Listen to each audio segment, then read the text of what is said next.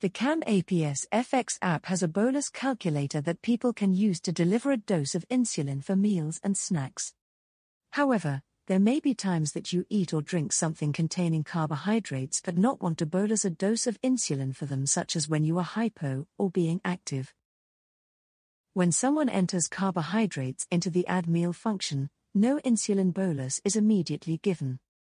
Add meal gives the algorithm information about the amount of carbohydrates on board, which it uses as one of the factors when deciding how much insulin to deliver every 8 to 12 minutes. The algorithm will only give extra insulin based on the current glucose trends and what it predicts will happen to glucose levels over the next few hours. Due to the speed of insulin action, the algorithm may not be able to prevent high glucose levels if large amounts of carbohydrates are entered in add meal. To use the add meal function, open the CamAPS FX's main menu and tap on Add Meal. You will be given 3 options to choose from: meal or snack, hypoglycemia treatment or slowly absorbed meal. Tap on the amount and use the keypad to enter the grams of carbohydrate. And press Confirm to save. The hypoglycemia treatment is the one add meal option we would recommend everyone uses. If you've had a hypo, please put the amount of rescue carbs you took to treat the low in add meal. This records the amount of rescue carbs and helps you and your diabetes team look for patterns and refine the right amount of hypo treatment you need. Adding the rescue carbs into add meal also softens the algorithm's calculation for the next little while to reduce the risk of having further hypos.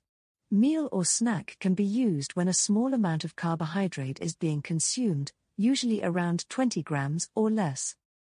Please consider giving a bolus via the bolus calculator to cover larger carbohydrate amounts. You can also use meal or snack for an unplanned dessert or extra portion eaten after a meal that has already been bolused for.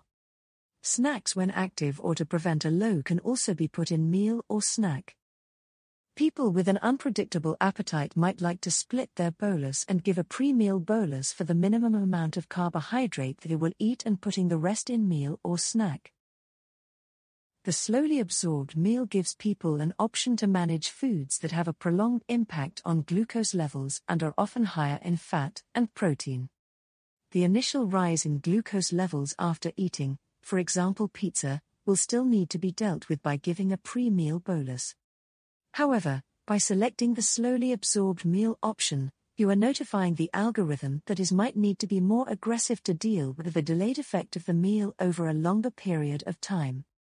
You will need to decide what proportion of the carbohydrates in the meal you will enter into the bolus calculator and deliver a pre-meal dose of insulin, and what proportion you enter into slowly absorbed meal. You will need to experiment with what split works best for you and the different meals you eat.